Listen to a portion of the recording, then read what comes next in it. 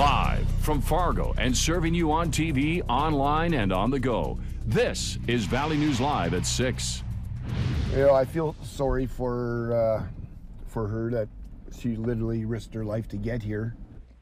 A woman was found dead in a field, and police believe she was fleeing the U.S. to try to reach Canada. Already this year, more than 600 people have come through our area and crossed into Canada. That's 200 more than all of last year. Valley News Team's Ryan Laughlin joins us from Emerson, the Canadian border town that's seen an increase in border jumpers. It was just a half a mile south of here, the old Noise decommissioned port of entry, where they found a woman's body in a field. It's believed that she was trying to get here to Canada seeking asylum. Officials believe her story will have to be repeated again and again before real change gets made. So this is all that's separating us from the United States. Greg Jansen is the Reeve of Emerson. So I would be like the mayor, I guess, for the whole area. He knows the border well. So I have a hunting camera set up here. Well, I took it down. I'm waiting for a battery pack. He says under the cover of night, hundreds of asylum seekers cross the border into this small town of just over 600 people. And when they do get into town, they're knocking on doors, like not just knocking, they're just constantly banging on the doors, ringing doorbells, banging on windows, literally almost scaring the crap out of the people. When he heard somebody had died trying to get to his town, he was surprised, but not why you think. Are you serious? In May? I said, you're mistaken. Like, we're expecting this in the winter. He says the welcoming attitude of the people of Emerson is growing thin. Now reform is being called for. I kind of thought always in the back of our minds that something like that was going to happen. And now that it's happened, it's not surprising. And that's why I'm fighting. Let's let these people come to the port of entry. Asylum seekers can't come through the designated port of entry. Instead, they're being picked up by Canadian police in fields and in town. Jansen says that's a waste of manpower and is dangerous, in part because he says some of the border jumpers are criminals. This guy had a very, very serious long record that he will be in jail for a long time. For him, it comes down to trying to keep everyone safe. How many lives are going to have to be lost? Mr. Jansen tells me that Kittson County officials had emailed him today about wanting to form a committee to better address this asylum issue. He says he's interested to hear the solutions they come up with. From Emerson, I'm Ryan Laughlin, Valley News Live. According to the Kittson County Sheriff's Department, the woman found dead is 57-year-old Mavis Otutai. They believe hypothermia is a possible cause of death. The woman was from Ghana, Africa. Officials say a final autopsy report is still pending. A 14-year-old girl from Detroit Lakes died yesterday during a fall while hiking near Lake Tahoe's Emerald Bay in California. The El Dorado County Coroner's Office identified the teen as Chloe Kahn. Chloe recently completed the 8th grade at Detroit Lakes Middle School. The El Dorado County Sheriff's Office received a report of the girl falling about 50 feet near the Vikings Holm Trail. The Sheriff's Office and others responded to help. An off-duty law enforcement officer who was in the area began extensive life-saving measures prior to medical personnel arriving. Chloe died after being taken to a hospital in South Lake Tahoe. Detroit Lakes Public Schools has released a statement saying that middle school counselors and staff are available as students in the community become aware of Chloe's passing. And they're asking to please keep the Kahn family in your thoughts and prayers during this tragic time. Dry, hot, quiet. We're loving the summer-like weather. Hutch, it'll be nice tonight too, right? It certainly will. There's hardly a cloud in the sky, so certainly we do not expect rain. But look at the temperatures. They have soared today in the western and central Dakotas, where it is 89 in Bismarck, 94 in Glendive, Montana, and the oil patch sizzling at 93.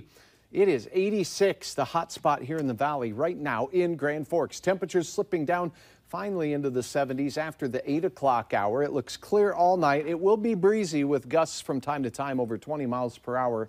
Our dry weather won't last forever as we cap off our work week on Friday with a chance for thunderstorms. Some could be strong. I'll have hour-by-hour details on what you can plan for in your Friday afternoon and evening planner here in just a few minutes. Oh, could we need that right as we head into the weekend? A little bit of that will be handy. Thank you, You bet. A short time ago, emergency crews responded to a fire that broke out in a home in Drayton, North Dakota. Drayton fire officials say flames started in the kitchen area. Only the father was home at the time. Nobody was injured, and fire officials say they were able to knock down the flames in about 20 minutes. A family of 4 will be temporarily without a home. Flames roared through a West Fargo home just before noon today as neighbors stood in shock watching the destruction. But the quick thinking of those neighbors and first responders kept this from becoming more tragic. Valley News Team's Bradford Eric was on the scene as the blaze tore through the home. It happened to one of my great friends, and it doesn't happen a lot, but it hurts. Flames rip apart the roof of this family home along 44th Avenue West. The family visibly emotional, clutching each other, thankful everyone was safe and accounted for. It just looks like it's continuously gaining. I'm just hoping that the firefighters get this taken care of. The West Fargo Fire Department attacks the garage to keep the fire contained, roaring in with their ladder truck to rain down on it from above. But a pump issue delayed the aerial attack.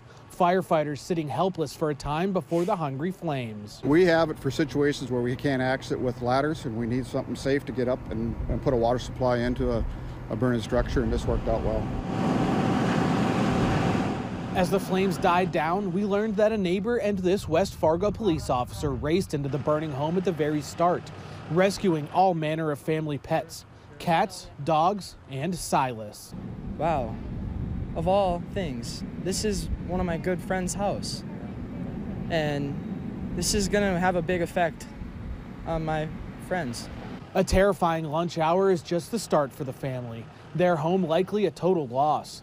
And as this community in West Fargo comes together to help their own, the fire department tells us they're still searching for what happened.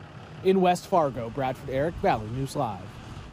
Fire officials on the scene also issued a Mayday warning. During the blaze, they couldn't get a hold of fire crews inside the home and had to rely on the truck horns to get firefighters out. No one was hurt. The FAA is investigating a fire that erupted from a laptop battery inside a carry-on bag aboard a JetBlue flight. The FAA says this is the 12th fire-related incident involving lithium-ion batteries, which are used in your cell phones, tablets, and laptops. But a local expert says although it's rare, it can happen when the battery is punctured or overheated. A way to tell if your battery is old is if it has trouble holding a charge, is bloated, and can spin on a flat surface. For your average consumer walking around with a cell phone in their pocket, they've pretty much got nothing to worry about. If you're charging your phone often enough to where you're plugging it in 3 or 4 times a day, it's probably just time to replace it so you can avoid any type of issues down the road or overcharging. Devices with lithium-ion batteries should not be left in direct sunlight or heat. Also, the average life of a lithium-ion battery depends on the use, but if frequently used, it's 1 to 2 years. Later on Valley News Live at 6, some Fargo students finished their school year in a flourish today, giving quite a send-off to the 5th graders. Temperatures soaring into the 80s for many across North Dakota. 90s are in store for your Friday, as well as some thunder. Your hour-by-hour details are coming up next on Valley News Live.